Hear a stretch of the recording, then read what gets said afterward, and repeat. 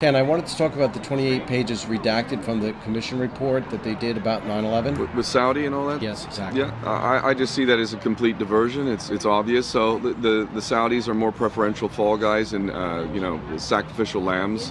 They're going down anyway. Saudi Arabia is the most offensive, grotesque nation on the planet. The only nation named after a family itself. Their involvement in 9/11 was marginal at best. They supplied the patsies for us, and our CIA, State Department, mollycoddled these, idiots around these fake Muslims, including Mohammed Atta, who was drinking booze, having sex with a stripper, snorting coke, who couldn't fly a Cessna. They're all a bunch of patsies. So thanks to Saudi Arabia, we got supplied our patsies. But aside from that, their involvement was minimal, if you ask me. So it's clearly diversion from the real culprits, which is Mossad, Israeli intelligence, along with traitors in the U.S. government and military. That's the writing is on the wall. It's in public record right now. If we had a legitimate investigation, we'd be arresting some of these dual nationals for shipping these Israelis who were arrested on the day, caught with explosives, who failed lie detector tests, who were admitted to, as we all know, the dancing Israelis. We know that they were admitted to actually having foreknowledge of the event because they were sent to that location to film the event. So why are we looking at the Saudis and not looking at the Israelis? It's a diversion. It's obvious to me, and it's all one big show. What do you think about right now the political environment with the presidents and the election and stuff like that? What do you think is going on? I don't know it's a charade, but yeah. I just want to know what you think about it. Well, I mean, importantly, Donald Trump is the phenomenon of people around the world of seeking anything but the same old cardboard cutout prostitutes we know as politicians. Anything they see is not that, they'll take it. This is happening all over, and because people around the Western world, around the world, are getting sick and tired of these prostitutes who lie to us every 4 years or 5 years or whatever. So anything they perceive to be outside of that, they'll choose it. So Donald Trump is catering to that section of the American public, and we see this in England as well. Jeremy Corbyn, somebody who was unelectable according to the officials.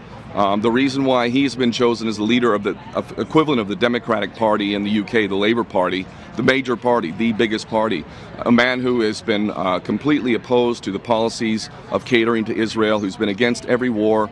The people voted for him because they did not see him as another cardboard cutout, just lying, saying whatever they're meant to say, and then just voting differently. This phenomenon, it's a good step. It's a good step that people are sick and tired of the same old prostitutes. But the fact that we're being manipulated into picking an egomaniac in this country, you should be automatically disqualified, quite frankly, if you're an egomaniac. In a better world, you would be automatically disqualified. We need people of honor, integrity, who care about people genuinely, who are not so drunk on themselves, that they just openly brag about how great they are and so on and so forth. But, we're moving in the right direction at least. At least we're starting to identify that the political system is nothing but a bunch of prostitutes who work for the bankers. That's who they work for. They lie to us every election cycle, and when they get into office, they just do the opposite of what they said they would do. We see this in Greece with the Syriza party, total anti-austerity. And what did they do once they got in? They completely reversed themselves and went right down that path of austerity. Completely betrayed the voters in Greece. In Portugal, they've just elected an anti-austerity party. We'll see. So we need to get to the next stage of being able to have accountability. If you get voted into place on a platform and you go against that platform, you make excuses, you say, oh, I had to make a tough decision or whatever that bullshit is, we need to say, you're out. You're out. We need to have a mechanism in place. Say you did not represent the will of the people. You were voted. I actually had a law, I thought that would change everything. If you lie, get caught lying or doing anything dubious like that you would be instantly relieved of your duty. Yes. It's very simple. We voted you in on a platform of no war, no austerity, fuck the bankers. They're not too big to fail. Fuck off. I'm a small businessman. If I failed in my business, trust me, the fucking government wasn't there to help me with a handout and save my business. You're done. Every small businessman knows this. Every small business owner knows this. And yet the fucking banks, who we just bailed out to the tune of trillions, are fucking wanting more money from us. They're fucking mocking us. They really are. Mocking us big time. Who's in control? I mean, these bastards own our governments completely. So, there's ways. We have the power, but we're allowing this fraud to continue. Obviously, more of us need to be aware of that fraud and need to make a system in which we have absolute representation. We can do that.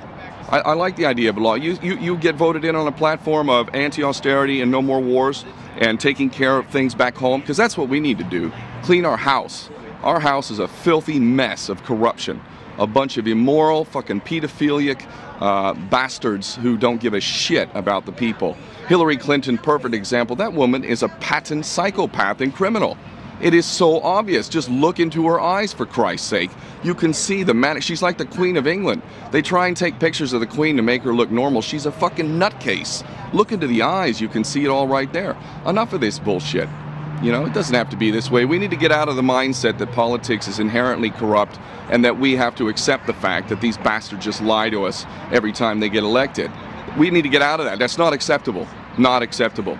And we can determine a different reality if we insist on it. What are you up to now? I have a project called World Citizen Solutions. The whole strategy has not been revealed just yet, but at the core of it is a new social contract, an agreement amongst people around the world, regardless of religion, of nationality, any of the demarcations between us. All of that shit should melt away. We as people should make an agreement to respect each other and to respect our planet. A social contract in writing that notifies our respective governments that we will no longer partake in this bullshit dog and pony show that you keep presenting us. There is a better way, and it starts with us agreeing in writing, in real terms, in lawful terms, and in contractual terms, to respect each other. Everybody. No more wars of aggression, no more bullshit lies justifying some fucking war against boogeymen halfway around the world, sending American sons and daughters off to fight bullshit, illegal, immoral wars for Israel, no less, so that they can come back and commit suicide to the tune of 22 a day.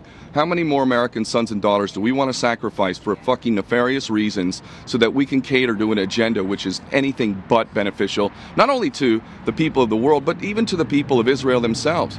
Why are we fighting wars for Israel to expand into the greater Israel project? This is ridiculous. It's insane. And it mocks every genuine American patriot. How fucking dare you call yourself a patriot while you allow these fucking traitors inside of the U.S. government? The entire government, almost without exception, is nothing but a den of traitors. Every fucking one of them has defied their oath to uphold the Constitution. We're allowing this shit? They need to be arrested. Now. Now. And until such time, there ain't no fucking American patriots in this country. Fucking A, read your goddamn Constitution. Shame on you. We need to fucking act now. Really. Enough now. Fucking. Last question. What do you know about Extortion 17? What, remind me? The 22 SEAL teams that were set up in the helicopter that were all killed. Yeah. 3 eyes in the sky were shut off. What do you know about that?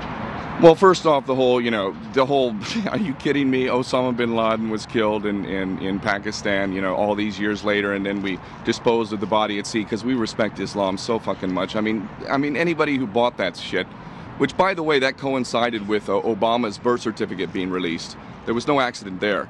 The birth certificate of Obama was released. It was like a ridiculous, teenager who just learned Photoshop fraud, which anyone with half a brain could have identified how fraudulent that was. And it just so happened at that time we killed Osama bin Laden.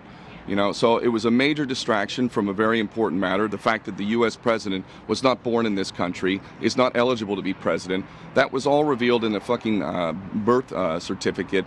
And coincidentally, that week, we killed Osama bin Laden. Osama bin Laden was dead in December of 2001, by all accounts.